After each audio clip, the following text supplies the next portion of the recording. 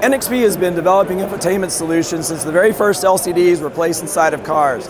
Today we want to introduce you to a concept we call Super Cockpit, to give you a taste for what the next generation vehicles that you'll be driving in the next few years are going to look like.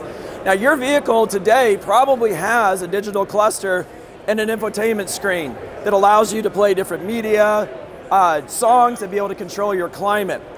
One of the big things that we're looking at is the ability to have a third infotainment screen that is a stretch screen, so that the passenger can see a lot more extra detail behind it, but there's so much more. With i.MX 8, we can derive 4 displays per processor. In our Super Cockpit setup, we actually have 2 i.MX 8s for a total of 11 displays that you're seeing inside. So the traditional cluster, infotainment, media entertainment has been augmented by rear view mirrors with integrated LCDs so you can see what your kids are doing in the back seat. Side view mirrors that actually are no longer on the sides. They're right below the cluster so you can see what's happening instead of looking left or right.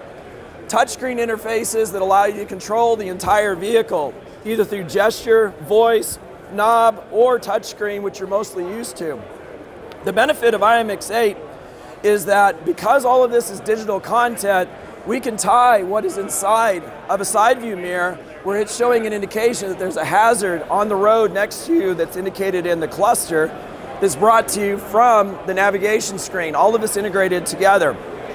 Now by having us show you what a Super Cockpit can do with 2 i.MX 8s, we're giving you a taste for what our next generation i.MX can be able to do. We see a big move toward up to 10 to sometimes 15 screens inside of the car when you include the rear seat entertainment screens. Now that's not the only major trend. One of the other ways of designing your car, instead of having individual displays, is have a pillar-to-pillar display, so everything is in front of you on one big screen.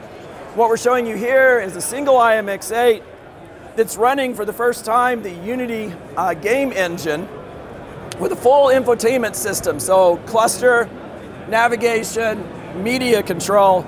But one of the benefits of having Unity run on i.MX 8 is it opens up the wealth of games. So if you have a self-driving car or even a level 3 or level 4, what else is the passenger going to do other than hang out? They're going to play games. So using the performance and the power of i.MX 8 coupled with the Unity engine allows us to be able to have much more entertainment options within the car.